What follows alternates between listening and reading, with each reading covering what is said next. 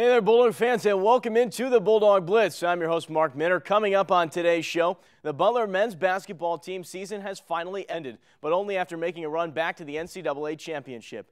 The softball team is gearing up for a huge homestand, and we will hear what Coach Brad Stevens had to say at the Pep Rally this week. But up first, it's not often that a school the size of Butler makes it past the first weekend in the NCAA tournament. It's even less common to make it to the Final Four and almost unheard of to make it to the national championship. However, Butler managed to do that and do so in back-to-back seasons. Bulldogs advanced to Houston after making quite a run in the NCAA tournament. Let's take a look at the run that the Bulldogs were on. They started first in that Horizon League tournament with a victory over Milwaukee. That game was 59-44. The Bulldogs proved that they were ready for this tournament run. Then on March 8th, it was the second round of the NCAA tournament. That was played out in Washington, D.C., where the Bulldogs took care of Old Dominion. It was an 8-9 matchup. The Bulldogs getting that 8 seed going up against the Monarchs, and a 2-point victory on a last-second bucket by Matt Howard. Then on Saturday of that opening round of Butler's play in the NCAA tournament, they took on Pitt in a game that would go down for the ages. Butler, back in that Verizon Center, got the 1-point victory. I don't even know how to explain everything that happened in those last 2 seconds, but a bunch of fouls, one by Mack and then one by Pittsburgh. Howard goes to the line, hits a key couple of free throws. Bulldogs take the 71-70 victory in that NCAA third round. Then they advance to the Sweet 16 in back-to-back seasons. That was going to be played down in New Orleans at the NCAA Championship Regional. Butler taking the 61-54 victory over Wisconsin. A lot of people liked Wisconsin in that matchup, a very similar style of play to Butler, but they were able to shoot down their 2 leading scorers, did the Bulldogs. 61-54, Butler taking the victory. Then on Saturday of that weekend in the Elite 8, it was Butler going up against Florida. Florida, a team that has historically given the Bulldogs a lot of problems. Last 2 times they've played, Florida has taken the victory, including a heartbreak back in 2000. Butler, however, upends the tradition, 74-71. The Bulldogs take care of the Gators. So then it was on to the Final Four in Houston, Texas at Reliant Stadium, and the Bulldogs took care of VCU. The Rams, ranked 11th in the NCAA tournament, fall by 8 in what was the first game really for Butler that they could breathe a sigh of relief with a few seconds left to play. And then it went to the national championship, and the national championship game was a tough one that went for the Bulldogs. Butler went up against a red-hot UConn team led by one of the best scorers in the nation in Kemba Walker. Coach Jim Calhoun for Connecticut was going for his 3rd national championship and ironically was just over double the age of Coach Stevens. Calhoun 68 years old, Stevens 34 years old. Butler shot an NCAA championship record low 19% from the field, struggled to find points in the paint. The Dogs collected just 2 points in the interior as opposed to the 26 for UConn. But it wasn't all negative. Butler was able to limit UConn to just 35% shooting themselves and actually had the advantage at halftime 22-19. But in the second, the Bulldogs were unable to answer back and the Huskies captured the title 53-41. Tomorrow afternoon, the women's tennis team will host Youngstown State in a league match at 2 p.m. The women are a perfect 3-0 at the start of Horizon League play. They shut out Detroit and Green Bay 7-0 on the road to start off conference play. Then they beat Milwaukee 6-1 on the road this past weekend, but now the team will start up 5 straight matches at home to close out league play before the championship starts in the Horizon League on April 22nd. Time now for some news and notes around the Butler Athletic Department. Well, the awards keep coming in for Chris Gostin and Kirsty Legg of the Butler track and field team.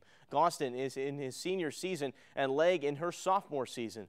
Both of these runners notched a first-place victory in the 2011 Mike Poline Invitational. The Invitational took place up at Purdue this past weekend, and Gostin took the top place in the men's 800, running it in over 153.07, beating fellow Butler runner Ross Clark, who finished at 153.79. Kirsty Legg took first place in the women's 800, finishing in 215.03. On the men's side, Craig Jordan picked up a second-place finish in the men's 3,000, and on the women's side, Shelby Burnett and Maribeth Scheel picked up second-place finishes. To start off the official volleyball season, we're still 4 months away, but the spring schedule has been announced and will feature 4 contests for the volleyball team. This first is a tournament at Hinkle Fieldhouse tomorrow inside that historic building against IUPUI and Akron. The Bulldogs will get underway at 8:30 when they take on the Jaguars of IUPUI. Then they face the Akron Zips at 11 a.m. Butler will also play UIndy on April 15th and host Ball State at 6 p.m. on April 21st. Butler's team this year will also feature DePaul transfer Chelsea Kirkpatrick, who graduated from nearby Center Grove High School. Also, one last note, the Butler baseball team fell to Purdue in a close game on Wednesday 10-8. Purdue jumped out of the gate strong to open it up to a 6-0 start in the first couple of innings.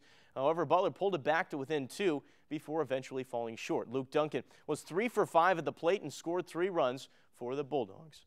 Coming up, we got your Blitz Breakdown segment. Alyssa Garfinkel will join me right back here in studio. Stay with us right here on the Bulldog Blitz.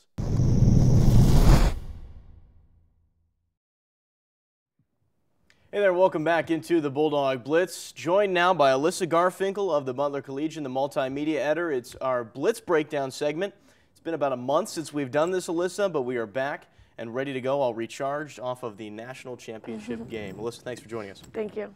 All right, let's talk about this men's basketball team, but boy, they have captivated the nation. You talk about an amazing run from where they were on February 3rd. And then let's flash now to the championship game. We're down there in Houston, coming off a big win against VCU. Everybody thinks that maybe Butler is actually the favorite against UConn. You know, a lot of discrepancy about who's going to win that game. It turns out to be quite a defensive game, and Butler falls. But what do you think that the main reason Butler struggled so much from that field? They had just 19% shooting.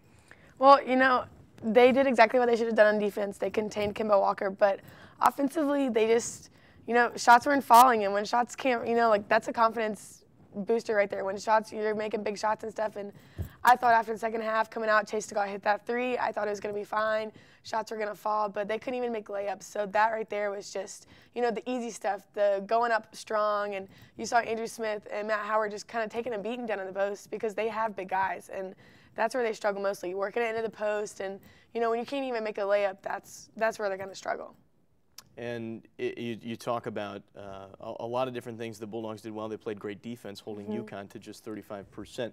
If you talk about the NCAA tournament run that the Bulldogs had, coming off that Horizon League championship win against Milwaukee, quite an impressive little run, 5 wins. Of all the games out there, which was your favorite to watch? I have to say Pittsburgh. Okay. I thought it was a great, a great game.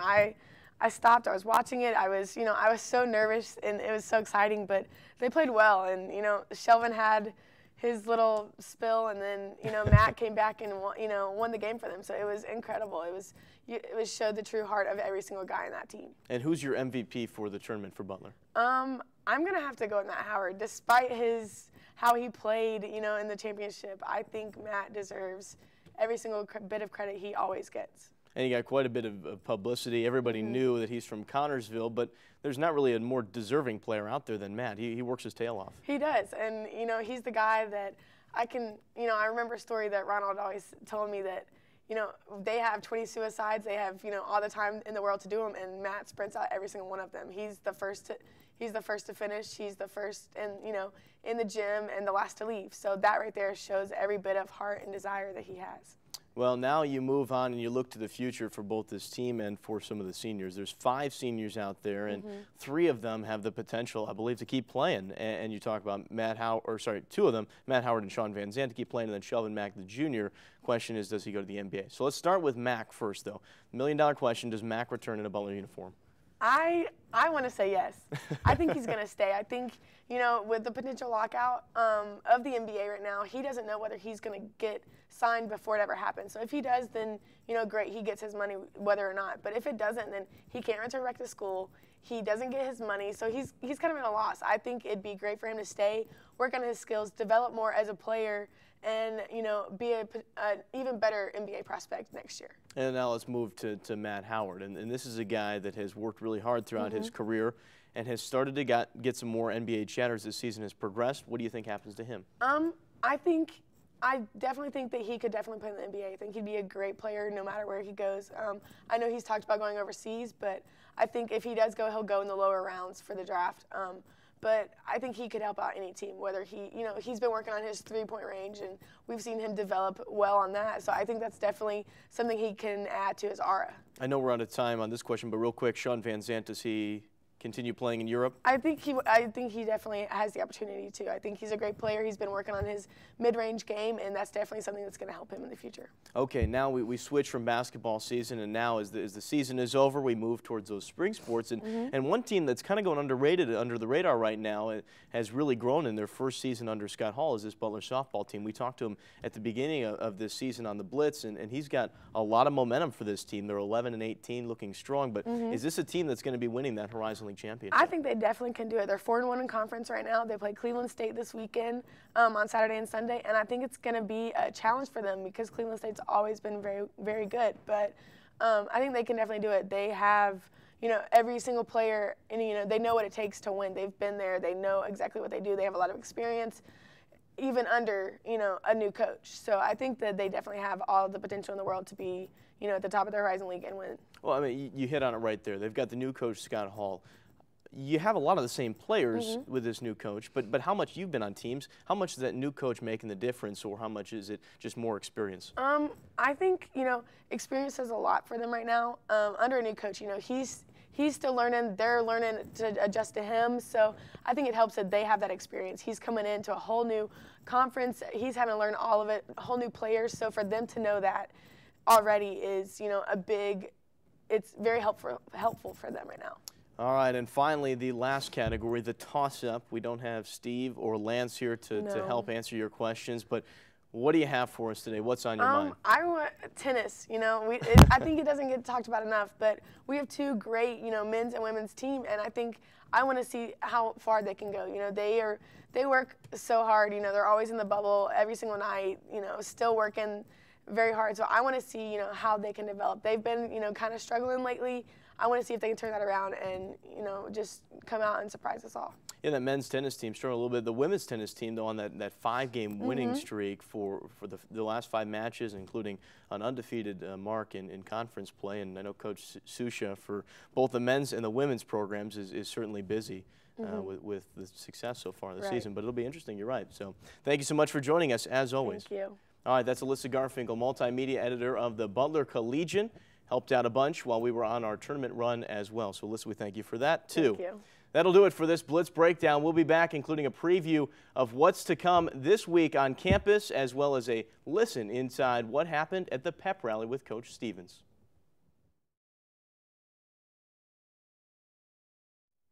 On Tuesday afternoon, after the national championship game, the Bulldogs had a little bit of trouble getting back to Indianapolis. At about 9 a.m., the team learned their plane had some mechanical issues and wouldn't be able to take off until 5 p.m. Eastern Time. Unfortunate news for the Bulldogs, but unfortunate news for the Butler fans as well, who were planning to be at the Pep Rally at 4 p.m. on that Tuesday. Plans were changed and the Pep Rally held one day later. Mayor Greg Ballard, Commissioner John LaCrone of the Horizon League, University President Bobby Fong, Athletic Director Barry Collier all talked at the event before handing it over to head coach Brad Stevens. Here's what Coach Stevens had to say about his team. I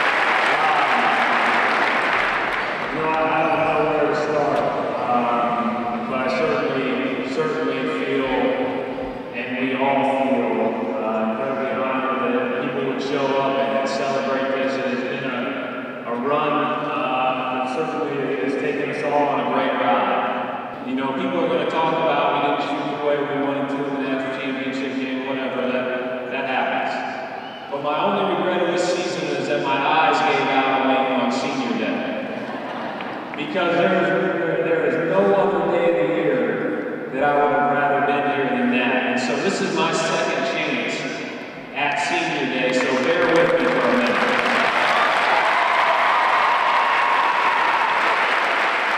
The last time I'm going to tell you a story. So, recruiting, Matthew was recruiting this kid from Connersville, and we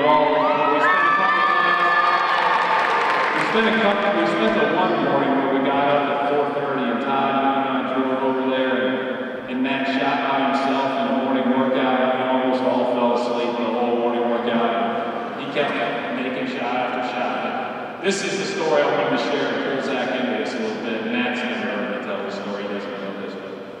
So Matt was nearing his decision on where he was going to go to school. We knew that Butler may have a great chance of landing, and my wife reminded me of this all the time. He was going to call and ask a couple of questions. Well, like any prepared person, Zach gave me the questions before he called. So we kind of knew what was coming. Had some time to prepare. Zach was recruiting long before he officially got to Butler. But my phone and my cell phone didn't work in my house at the time, which is a blessing in a lot of ways. But not when you're waiting a call and you can't call a person back because of the NCAA. So Matt calls him, and I run outside so that I get cell reception. Well, it was mid-August or whatever the case may be, and I got bit by every mosquito in Indianapolis during our 20-minute phone conversation. And I came back to his face full of welts and arms full of welts, and it probably had very little to do with him coming. He had already made up his mind, but it's nonetheless, I'd go outside every day for the next 10 years and get bit by every mosquito in Indiana that have a mad hour during the basketball.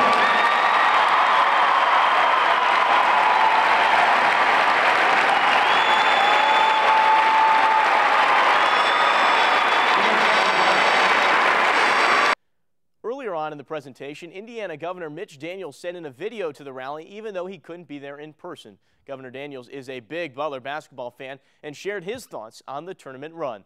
I guess he's good. The tournament's finally over because I was running out of ways to say how much I admire and appreciate the Butler basketball team, everything they've done for the school and for all the rest of us, not just this year, but now for a long time. You know, again, y'all surprised all the experts, all the know-it-alls. I saw on SportsCenter last night that Dick Vitale and Charles Barkley are already picking against Butler the season opener next year. They don't even have to.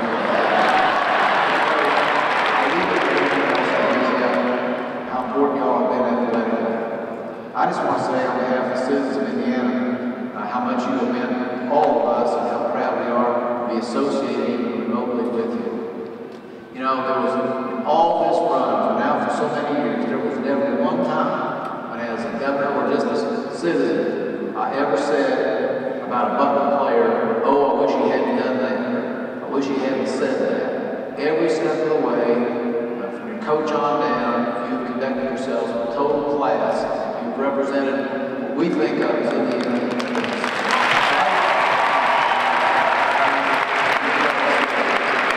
The way that you have personified Indiana to the rest of the nation. We all know you've been the best advertising Butler University. I don't know if you realize you've been the best advertising Indiana.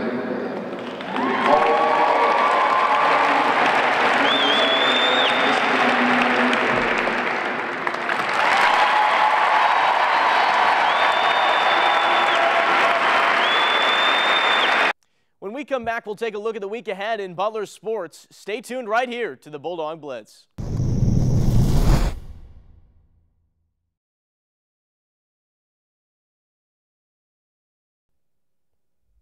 As things start to settle down for the madness of March, the spring sports start to take center stage. The 18-11 Butler softball team will open up their biggest homestand of the season starting on Saturday. Cleveland State comes to town to start a 9-game stretch with a doubleheader starting at 1 p.m. on Saturday. Then Sunday is the finale of the series with the Vikings at the Butler softball field that get underway at noon. Baseball will be on the road this weekend for a 3-game series at Youngstown State. That series gets underway at 3 p.m. on Friday afternoon.